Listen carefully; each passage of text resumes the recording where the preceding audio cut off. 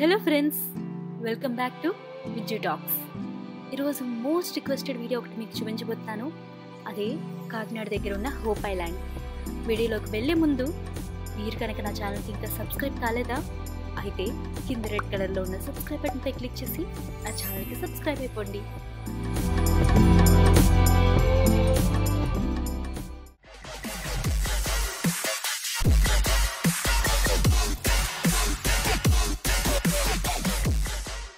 కొత్త ప్లేస్కి వెళ్ళాలి, అక్కడ అనుభూతిని ఎక్స్పీరియన్స్ చేయాలి అని ఎవరికి ఉండదండి?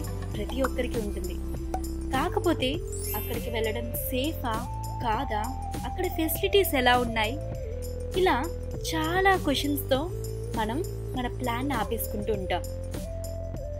హోప్ ఐలాండ్ వెళ్దామని ప్లాన్ చేసుకునే చాలామంది కోసం ఫుల్ డీటెయిల్స్ ఈ వీడియోలో నాకు తెలిసినంత వరకు మీకు ప్రొవైడ్ చేయబోతున్నాను. అంటే అక్కడికి వెళ్ళడానికి ట్రావెల్ ఎక్స్పెన్సెస్ ఎంత అవుతాయి, సో జర్నీ ఎక్స్పీరియన్స్ ఎలా ఉండబోతుంది, అలాగే అక్కడికి వెళ్ళిన తర్వాత ఫెసిలిటీస్ ఎలా ఉండబోతున్నాయి, ఇవన్నీ మనం ఈ వీడియోలో చూద్దాం. ప్రెసెంట్ అయితే ఆన్లైన్ టికెట్ బుకింగ్ ఫెసిలిటీ అయితే లేదండి. నేను డిస్క్రిప్షన్లో కొన్ని డీటెయిల్స్ మెన్షన్ చేస్తాను. సో దాని ద్వారా మీరైతే మీ బోట్స్ని బుక్ చేసుకోవచ్చు. అలాగే ప్లాన్ చేసుకునేటప్పుడు మినిమం ఒక 10 మెంబర్స్ ప్లాన్ చేసుకుంటే మీకంటూ ప్రత్యేకంగా బోట్ బుక్ చేసుకోవడానికి ఉంటుంది. లేదంటే అట్లీస్ట్ బోట్లో 10 మెంబర్స్ ఉండేంత వరకు మనం వెయిట్ చేయాల్సి ఉంది. ట్రావెలింగ్ ఎక్స్పెన్సెస్ విషయానికి వస్తే 250 రూపీస్ ఛార్జ్ చేస్తున్నారు up and డౌన్కి. And travelling time వచ్చేసి మనకి వెళ్ళడానికి అట్లీస్ట్ 40 మినిట్స్ పడుతుంది. అలాగే అక్కడ మనం స్టే చేయడానికి దగ్గరగా 1 to 1.5 hours అయితే మన బోట్ అనేది వెయిటింగ్లో ఉంటుంది. సో ఆ స్పాన్ అయిపోయిన తర్వాత మళ్ళీ మనం సేమ్ బోట్లో రిటర్న్ అయిపోవాలి.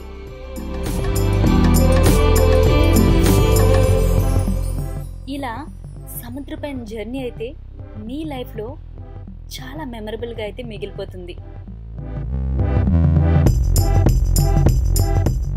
అదిగో దూరంగా మనకి ఐలాండ్ వెల్కమ్ చెప్తుంది.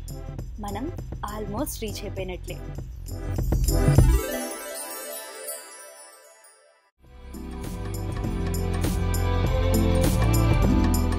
మనం దిగిన తర్వాత మన బోట్స్ ఈ సైడ్నే పార్క్ చేసి ఉంచుతారండి. సో మనం దిగేటప్పుడు మనకు కొన్ని ఇన్స్ట్రక్షన్స్ ఇస్తారు, దాన్ని ఫాలో అయితే మనకి చాలా మంచిది.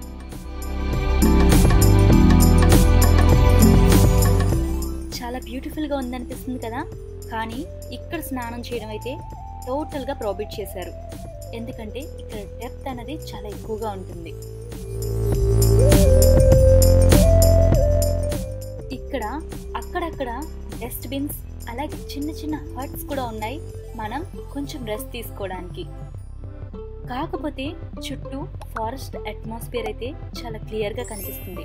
అలాగే ఇక్కడ మెయింటెనెన్స్ కూడా కొంచెం తక్కువనే చెప్పుకోవాలి. ఇక్కడ ఉన్న బెంచెస్ అయితే చాలా బ్యూటిఫుల్గా ఉందండి. అక్కడ కూర్చుని సీ యొక్క వ్యూ ఎంజాయ్ చేయొచ్చు. అలాగే లేడీస్ వస్తే వాష్రూమ్ ఫెసిలిటీస్ కూడా ఉన్నాయి.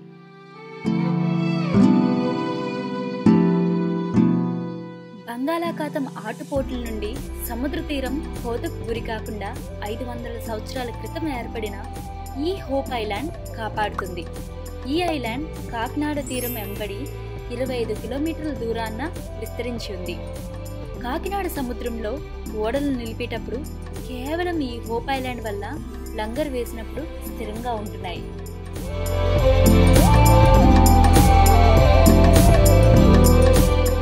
ఇక్కడ నుండి వేరే ప్లేస్కి వెళ్ళడానికి మనకి ఎలాంటి వెహికల్ ఫెసిలిటీ అయితే ఇక్కడ ఉండదండి. మనం నడుచుకుంటూనే వెళ్ళాలి. మనకి దగ్గరలో అయితే ఇక్కడ పాత లైట్ హౌస్ ఒకటి ఉంది. సో అది చూడడానికి ఇలా నడుచుకుంటూ వెళ్తూ ఉంటారు హోప్ ఐలాండ్ వచ్చిన ప్రతి ఒక్కరు. ఇక్కడ ఉన్న ఇంకో అట్రాక్షన్ ఈ రెడ్ కలర్ క్రాబ్స్. చూడండి, చాలా బ్యూటిఫుల్గా ఉన్నాయి కదా. మన మనుషులకైతే చాలా దూరంగా ఉంటాయండి.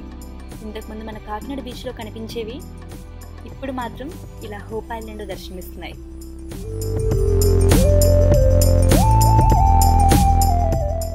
మన కాకినాడ బీచ్ నుండి హోప్ ఐలాండ్ వ్యూ ఎలా అయితే దూరంగా కనిపిస్తూ ఉంటుందో, ఇక్కడ నుండి మనం అబ్జర్వ్ చేసినట్టయితే మనకు కూడా మన సిటీ వ్యూ అలా కనిపిస్తుంది ఇక్కడ నుండి.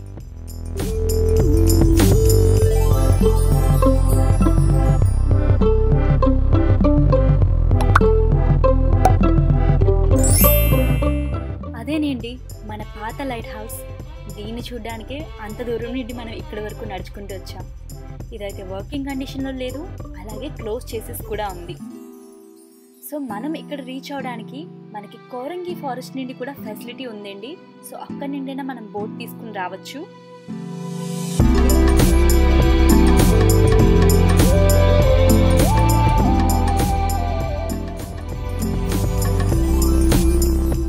ఇక్కడున్న సహజ సిద్ధమైన నేచర్తో మనం మన టెన్షన్స్ అన్నీ మర్చిపోయి చిన్న పిల్లల్లా మారిపోయి బాగా ఎంజాయ్ చేయొచ్చు.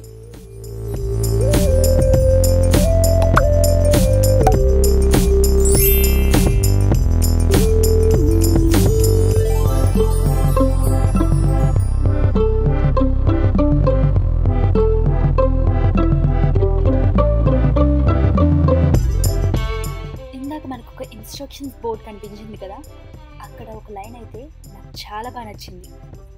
Leave nothing but foot prints, take nothing but memories.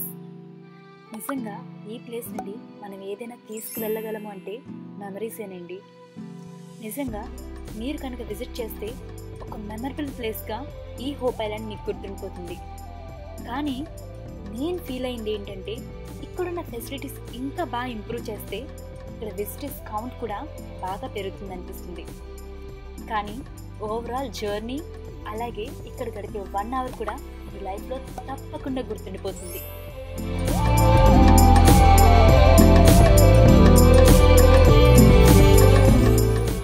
Finally ఇదే అండి హోప్ ఐలాండ్ జర్నీ.